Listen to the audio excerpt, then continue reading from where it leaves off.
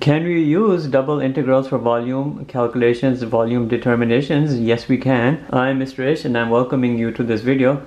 Here, serving as an introductory video to this concept of using double integrals for volumes. Let me show you two examples. Example number one, let's start with this right here. X is equal to R, a vertical line which has been delimited here by y equals h. You know what we're looking at here, something which would become a cylinder, rotation around the y-axis.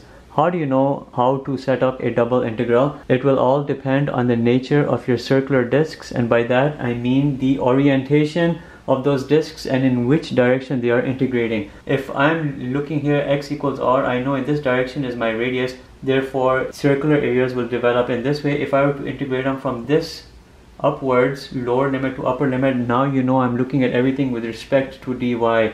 Since I'm looking at that, the radius or my relevant equation should be in the x equals format. Keeping that in mind, knowing that I'm looking upwards, let's set up our double integral. I have this limit here in terms of x.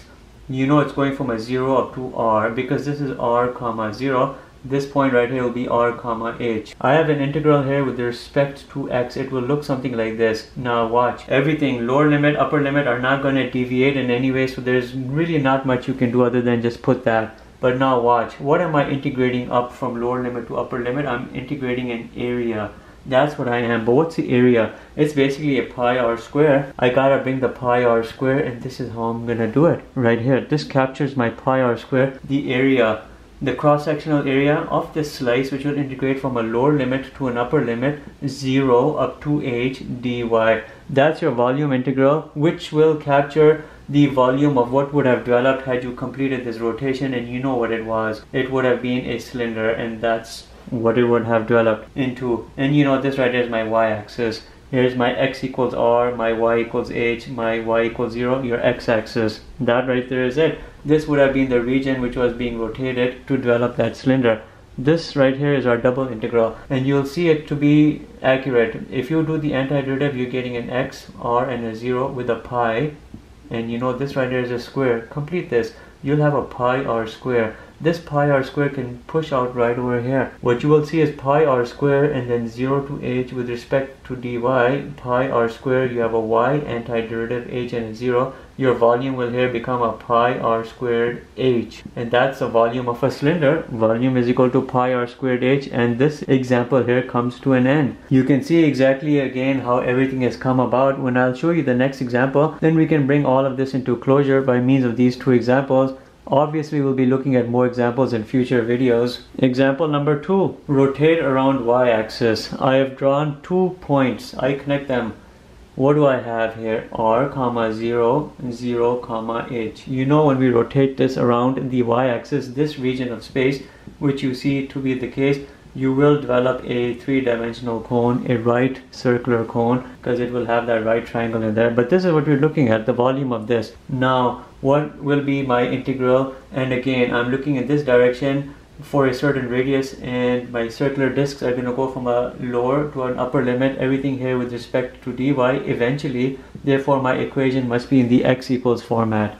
But what will that equation be? It will be the equation of this line. You know, you've seen something like this before. Y is equal to minus h over rx plus h. That's the equation of this line or segment, to be more clear. Solve for x. You will have here y minus h times minus r over h. But if you shuffle everything around because of this minus, x here is equal to h minus y times r over h. That is the equation of this line, which will now integrate by means of a double integral from a 0 up to this. What is my double integral? 0. This right here would normally have been an r, but simply because we have to track this line, we cannot include the r. We must include the effect of that by means of that equation, r over h times h minus y with respect to dx, which will integrate upwards with respect to dy. But first you have to bring in the circular cross sections, the pi r square slices. As you remember, it's always pi r square. This is my pi r square, which will integrate from a 0 to h dy. You can integrate this very easily, and you will see it to be 1 over 3 pi r squared h will be the volume. From here you've got an x as your antiderivative. You can open this up. You'll have a r minus ry over h, 0, you have a pi, and you have all of this squared. When you compute this upper limit, lower limit, difference of the two, you're still looking at this r minus ry over h whole square, which is what it's going to be, pi r square plus r square y square over h square minus 2r square y over h. This here will now serve as your integrand for your dy integral. For your dy integral, 0 to h pi and dy. You can integrate this and you'll notice that to be the case. It's a polynomial integral. Integrated, bring in the y variable, then in your y variable you bring in your h. Bringing in the 0 is irrelevant. You solve this all the way through, these terms here will cancel. The only term which will exist will be this right over here, and that will give you right here the end result. So keep in mind what I've shown you over here. Double integrals can be used for most but not all volume determinations, as you would with the single integrals. But as a closure, let me show you what we have talked about in terms of a summary procedure. In summary, our integral has been something like this: a to b with respect to dx. This right here was your dx integral, integrating with respect to dy. But we had to square it to get the pi r square in effect, and then bring it through the third dimension, which gives you your volume. Here's your integral right here. But this was everything assuming where our circular cross sections were integrating upwards from a lower limit c to an upper limit d along the y. Everything could have been in the reverse, and I'll show you examples in the next video where everything can be in the reverse, and that would be something like this. You are looking here again from a to b, but here with respect to dy. Again, capture your pi r square, which is needed because the pi r square is what will integrate the area, the cross-sectional slice.